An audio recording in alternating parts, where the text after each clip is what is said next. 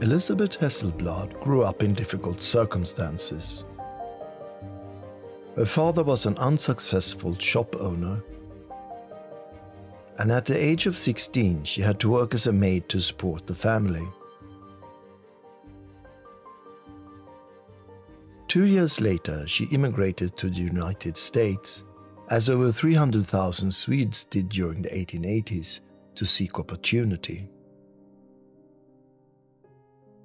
A pious Lutheran, Elisabeth wrote in her memoirs that it troubled her that many of her friends went to other Protestant churches. I began to wonder which was the real true fold, because I had read in my New Testament that there should be one shepherd and one fold. I often prayed to be guided to this one fold, and remember especially on one occasion when walking under the big pine trees in my native land, how I looked up into the sky and said, "Dear Father in heaven, show me where is the one fold that you want us all to be in." I felt a wonderful peace coming into my soul, and there seemed to be a voice that answered, "Yes, my child, one day I will show you."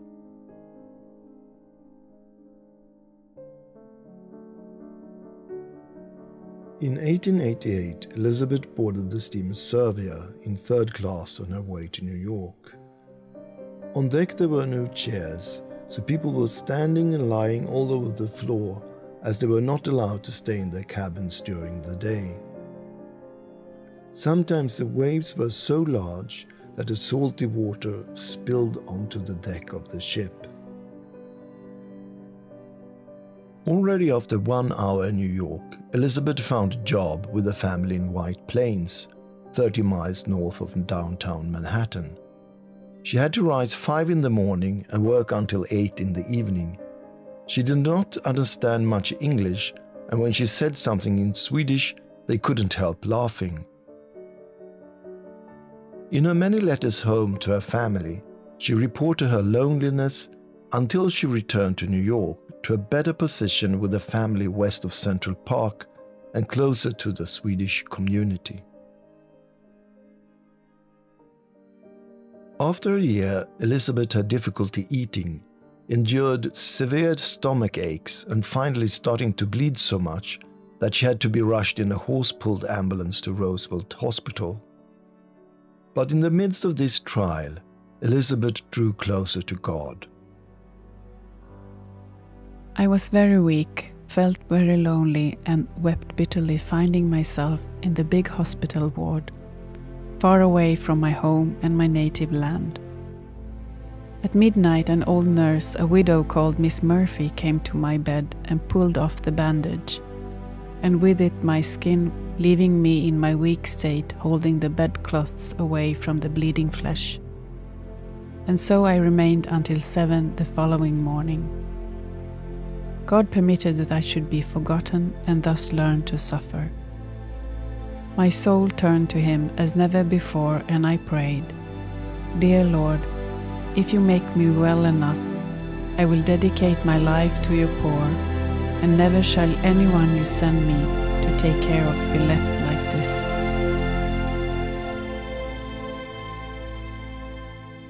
After her recovery, Elisabeth trained to become a nurse, which strongly influenced her search for the true fold. In the multi-ethnic milieu of New York, she did not feel that she belonged to any particular church. She met people from various Protestant groups, Catholics, Jews, and those with no faith. She went to different churches and even synagogues, looking for an answer. The Catholics she met were mostly poor workers, and when a Catholic lay dying, she always sent for a Catholic priest and prepared a little altar for them. Among the patients were Irishmen who had fallen off the scaffolding while building St. Patrick's Cathedral. One day, a young man who seemed to have broken all the bones in his body arrived at the hospital. He looked like a large white package, and the nurses had to take his pulse on the finger sticking out from the bandages. Elisabeth heard him calling out, "Mother, Mother, Holy Mary, Mother of God, help me, help Pat." He did not know, but in this way he was instructing a young Swedish nurse in the devotion to Our Lady, which was difficult for her to accept due to her Lutheran upbringing.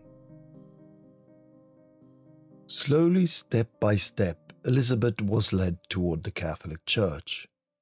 For example, she went several times to a convent to treat a Dominican nun who had a stiff arm. It did not require much work, so she had time to explore the place, and one day she went to the convent library and picked up a book on the real presence of Jesus in the Eucharist. When reading, she became amazed and thought, "Why, this I have believed since I was a child." But her doubts continued. How could one pray to the Blessed Virgin and the saints? Was this not idolatry, she thought, taking away glory from God? A major breakthrough in Elisabeth Hesselblad's spiritual quest came when she was hired as a nurse in the wealthy Catholic family, the Cisneros.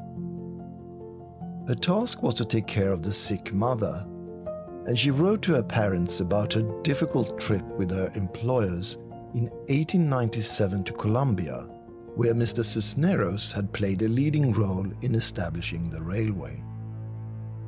We arrived here a week ago and having a most miserable time. My poor patient died the first night.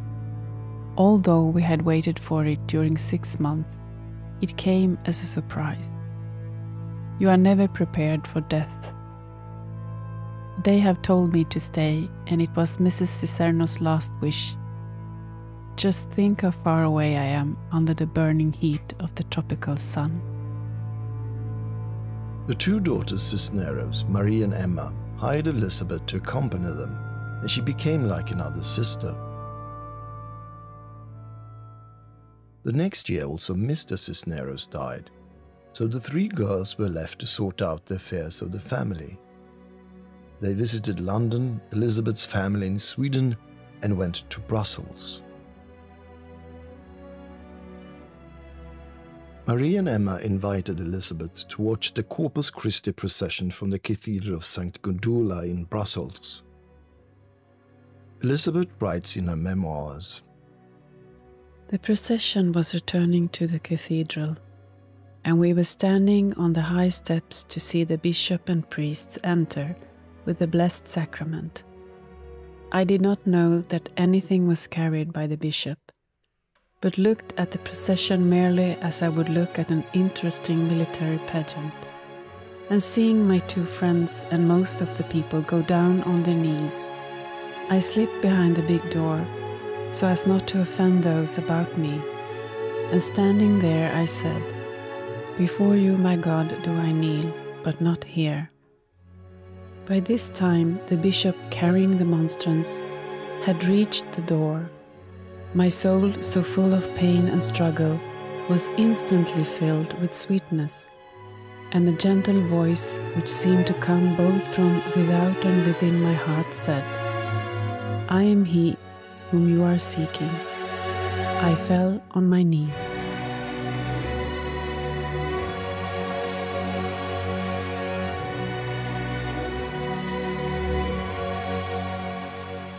After traveling through Europe, the Cisneros sisters and Elisabeth returned to the United States.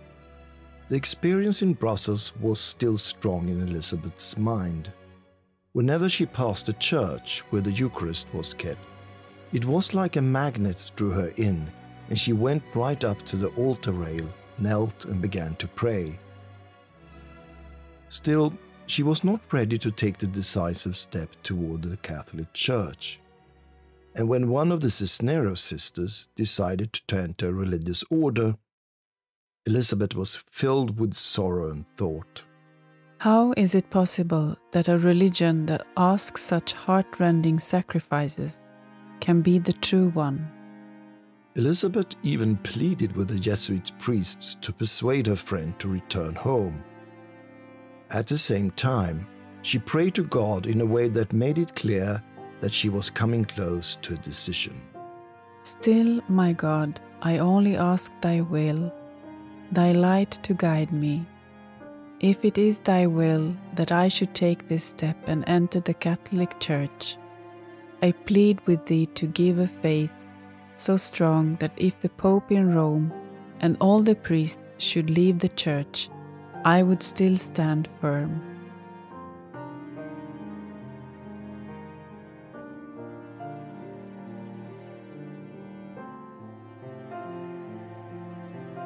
One evening in 1902, when Elisabeth was working at a large hospital, a telegram came for her.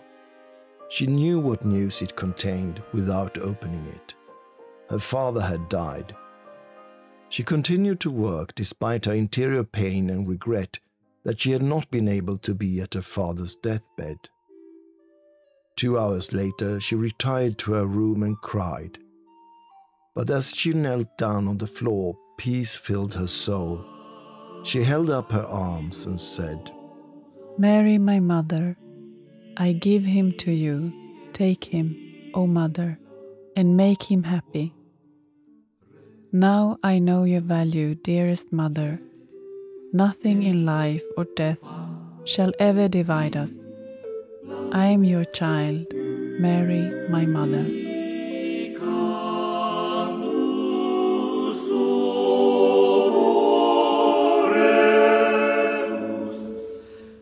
After a long struggle, Elisabeth came to the conclusion that she needed to enter the Catholic Church. She went to Washington and asked to speak with the priest.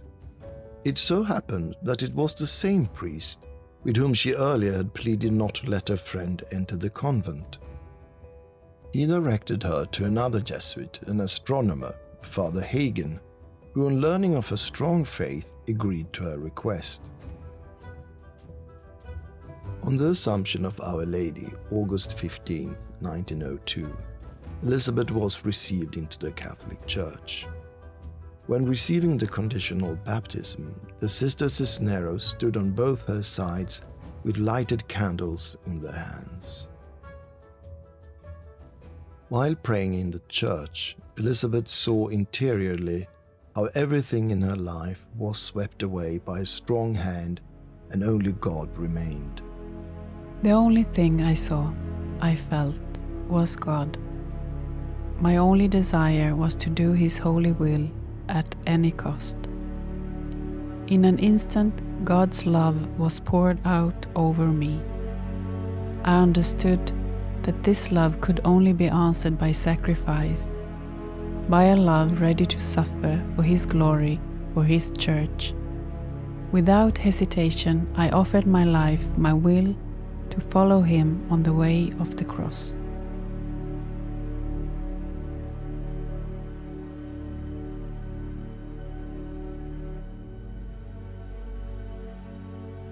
A few days later, Elisabeth left once again for Europe, now with only one of the Cisneros sisters.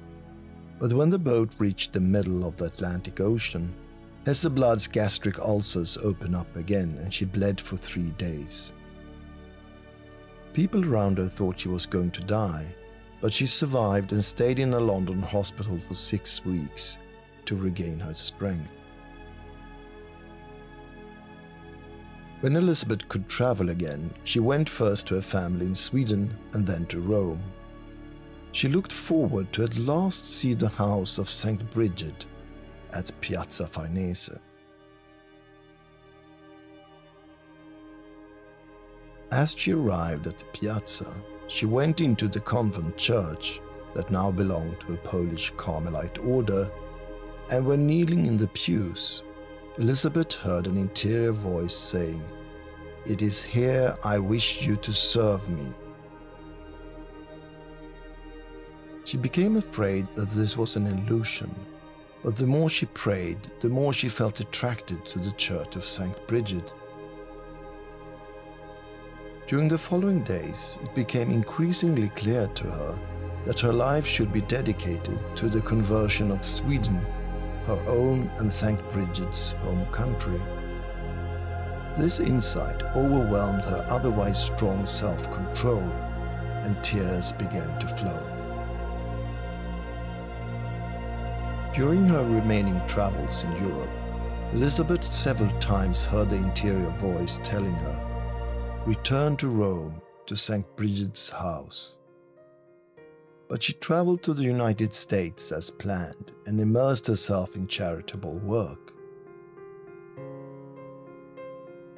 She put her experiences and ideas before Father Hagen, who had become her spiritual advisor.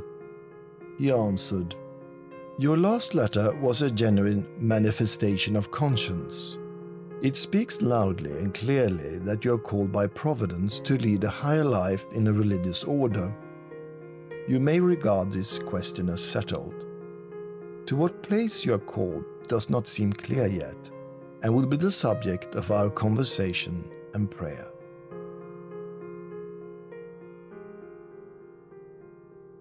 Elisabeth also began a correspondence with the Carmelites living in the house of Saint Bridget in Rome, telling them of her inspirations. The superior, Mother Hedvig, invited her to come, but Elisabeth was still wondering if this was God's will, and her interior bleedings resumed, so she had to stay at a nursing home for several months. She prayed to God, If it is your voice that bids me to go, give me only sufficient strength to rise from this bed, and I will go there to die for you and for my Protestant country. Hon hade sån kärlek till heliga Birgitta och detta hus i Rom som hon hade sett då. Att hon ville dö i detta hus. En vanlig svensk hade kanske velat återvända från USA till Sverige och dö i sitt fädernesland. Men hon var helt betagen och hon fick ett jag. Och hon fick komma inte bara till ett rum i anslutning till klostret, utan hon fick tillstånd att komma in i moderhuset med tillstånd att döda. It so happened that Elisabeth's brother Ture, who was a naval officer at this time, was in the United States, and he agreed to accompany his sister to Europe. He was like a nurse to me. He helped me up on deck each day and brought blankets with him to keep me warm, while I brought with me the catechism for him. And so we marched back and forth every day in our small part of the deck and spoke about God and the faith. The siblings arrived in Rome March 1904. After the intense travel catechism, Ture made the decision to convert to the Catholic Church while staying in Rome. The ceremony was performed in the church of Saint Bridget's house, where Ture also received his first communion. But that his sister would enter a convent and that he would only speak with her through bars was difficult for him to accept, and he pleaded with her not to enter, but she was determined.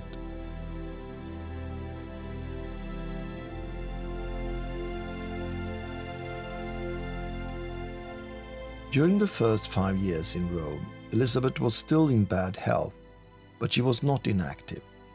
She ordered thousands of printed pictures of Saint Bridget and her daughter Saint Catherine and sent them all over the world. She also spent much prayer time in the still preserved room of Saint Bridget in the house. She prayed for the conversion of the Scandinavian peoples, which she felt Saint Bridget was prompting her to do. Finally, the Superior Mother Hedvig asked the Pope for special permission so that Elisabeth could be invested with the Bridgettine habit, as was her wish. It was granted, as it seemed Elisabeth had not long to live. Just before the clothing, I knelt down to ask my Carmelite mother's blessing. She gave it to me and embraced me, saying, "I give you back to Saint Bridget and Saint Catherine, who I thought had given you to me."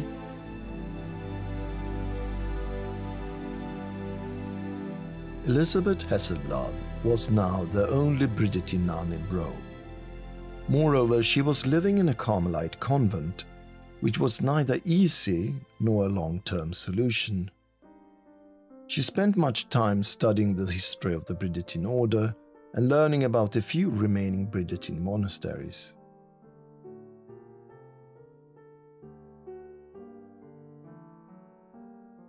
In 1908 she began to travel to them.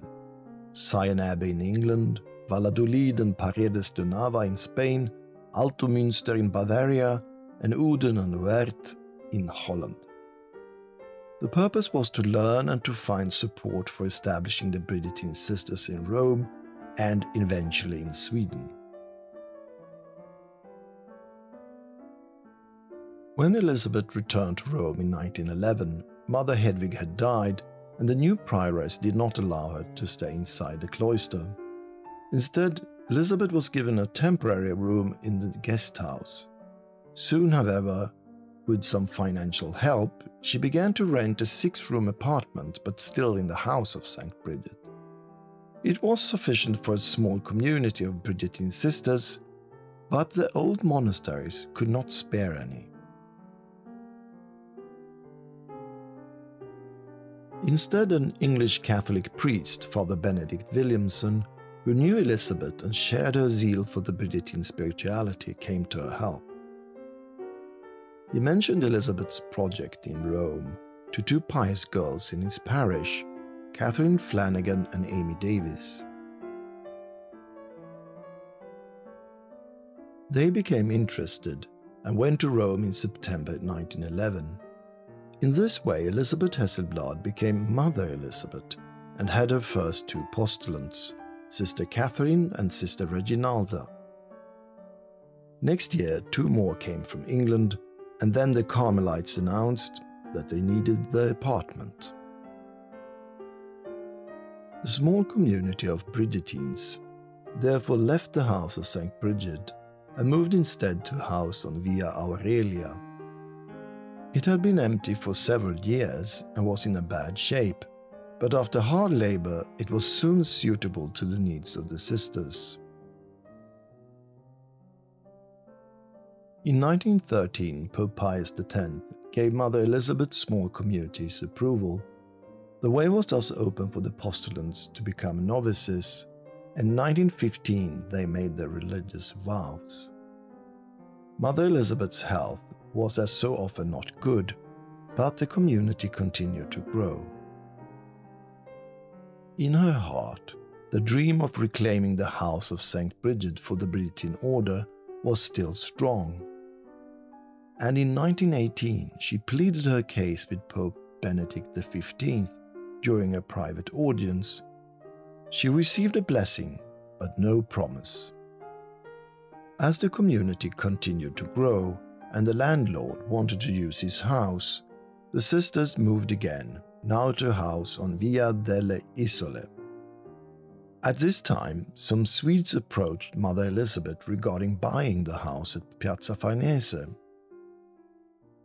So the interest in Sweden was growing for the idea, and in 1923, Mother Elisabeth received an invitation to go to Sweden for the 550th anniversary of the death of Saint Bridget. Moder Elisabeth Hesselblad kom till Sverige 1923 på inbjudan av SSB, Societas Sancte Birgitte, en gemenskap som grundades 1920 och de ville fira 550-årsjubileum av heliga Birgittas död.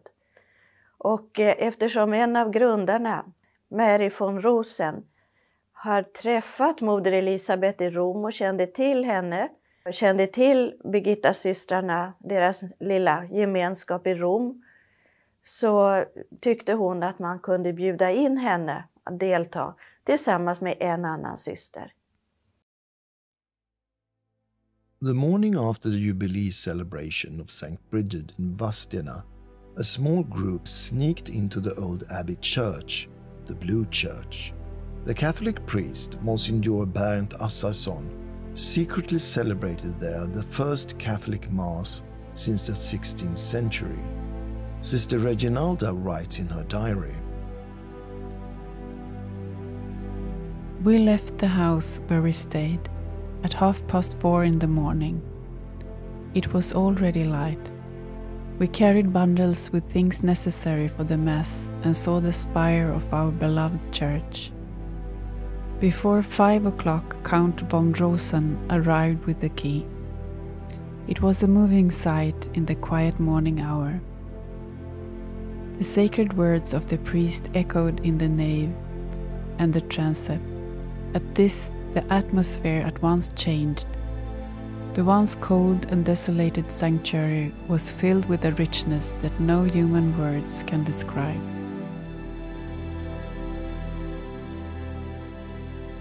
The Mass in the Blue Church was highly symbolic. Mother Elisabeth was determined to bring the Bridgettine order not only to Rome, but also back to Sweden. But convents and monasteries were still prohibited by law, so what could she do? Det fanns en ny biskop Müller, som hade tillträtt sin tjänst då, på våren 1923. Moder Elisabeth och han, de hade träffats i Rom, så att de kände varandra. Han kände till hennes planer och han hjälpte henne när hon kom hit på sommaren 1923. Och hon själv ville ju att systrarna skulle komma till Vadstena. Det som är ordens ursprung. Men biskopen ansåg att det var för tidigt. Katolska kyrkan i Sverige hade inte resurser att hjälpa systrarna i Vadstena. Så han sa nej till det. Han ansåg det var bättre att systrarna var någonstans i Stockholmstrakten. Han hade en del förslag, men moder Elisabeth var inte på samma linje som biskopen. Nu var det så att hennes bror Gustav bodde här i Djursholm, någonstans i närheten. Han tipsade moder Elisabeth om att den här fastigheten var till salu. Hon kom hit och tittade på den och det föll henne i smaken. Det var rätt. Så att den 10 september 1923 kunde hon underteckna det här köpekontraktet på fastigheten. Nu var det ju så att 1923 så var fortfarande den här klosterparagrafen gällande. Den innebar att katolska kloster inte fick grundas i Sverige. Alltså grundade hon Sankta Birgittas vilohem. Och på det sättet kom hon förbi. Hon kunde runda den här paragrafen. Naturligtvis, vi vet ju att det var ett kloster, en klosterkommunitet. Men för att kunna återföra orden till Sverige var hon tvungen att göra så. Ja, så började ett litet klosterliv här. After completing the Swedish foundation, Mother Elisabeth returned in 1924 to Rome and took up with new determination the struggle to acquire the house of Saint Bridget at Piazza Farnese. Efter det att hon bildade den första lilla kommuniteten av Bridgettinsystrar 20 år innan hon kunde köpa huset. Och det var med stora uppoffringar och förödmjukelse på den vägen innan hon fick den möjligheten. Ja, det hade ju Helga Birgitta bott i 19 år innan, fram till hennes död. Hon kom ju till Rom 1349 och bodde först på en annan plats i 5 år. Men därefter fick hon ju till skänks. Bodde där med sin dotter Heliga Katarina, sina 2 biktfäder och ett svenskt sällskap av nära vänner och pilgrimer. Och hennes hus var ju alltid öppet för svenska pilgrimer som kom ner till Rom. Och det är en tradition som har bevarats i huset genom alla århundraden. Det har varit ett Sverigehus i Rom kan man säga för svenskar. Hennes rum och Heliga Katarinas rum har ju bevarats som ett sanktuarium under alla århundraden, oavsett vem som förvaltat huset, olika påvar, kardinaler, ordnar och kongregationer. Och därför har de här rummen haft en mycket stor betydelse. Ja, Helga Birgitta fick ju de allra flesta av sina över 700 uppenbarelser, alltså det vill säga det var över 600 uppenbarelser i detta rum som finns bevarat där. Det är ett mycket heligt andligt rum som är bevarat där och också Heliga Katarinas rum som nu är ett aktivt kapell också för Birgittaorden. För oss som bor där. Vi kan alltid gå in där och be och ha våra andliga mödrars närvaro i vårt dagliga liv. Och det här visste ju givetvis heliga moder Elisabeth.